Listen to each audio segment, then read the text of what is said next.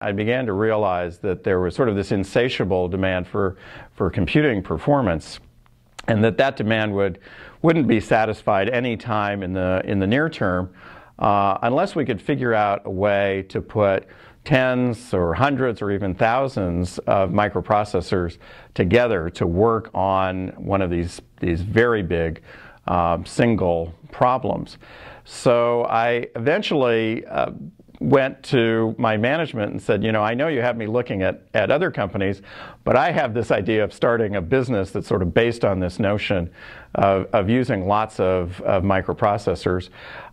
Somehow I managed to convince them that this was a good idea, something worth investing in.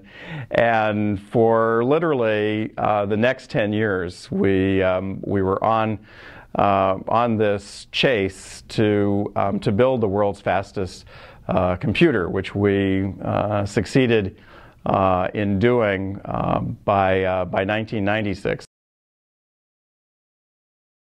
One interesting way to look at it is just to think about the cylinders in the engine in your automobile. I mean, we have 4-cylinder engines and 6-cylinder engines and 8-cylinder engines. I happen to have a car that has a 10-cylinder engine, and there are even some with 12 or more cylinders. So instead of having one giant cylinder that's trying to generate all the power to move the car, you use a number of smaller ones, and the aggregate power is what moves the car at freeway speeds.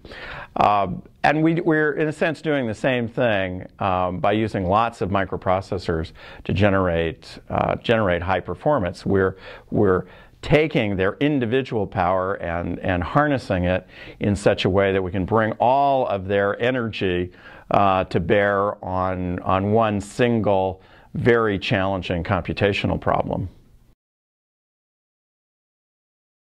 I built my first computer, or calculator, I guess more accurately, when I was 12, and I had to learn about binary arithmetic and how computers did arithmetic, and that really took me into learning new things about math, and certainly electrical engineering, because it was all part of creating that calculator. The fact that I could actually build an electronic device that could add, subtract, and multiply. I couldn't do divide. I wasn't quite up for divide, but do 3 of the 4 basic calculator functions, and that it would do it repeatedly, endlessly, and always get the right answer. I think that kind of determinism is what really captured me.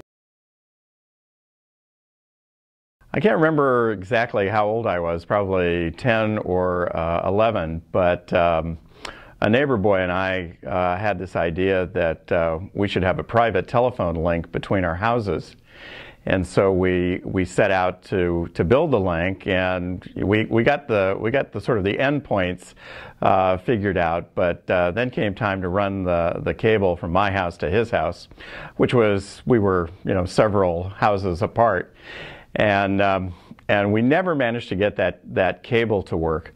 The funny part is, years later, one of the neighbors asked me to remove the cable, and because they were doing some landscaping, and so I walked along the fence pulling the cable out, and I came to this point where that cable and the other cable that was coming from my friend's house were simply knotted together. There was no electrical connection between the two. So that was an ill-fated adventure, but my first attempt at inventing something.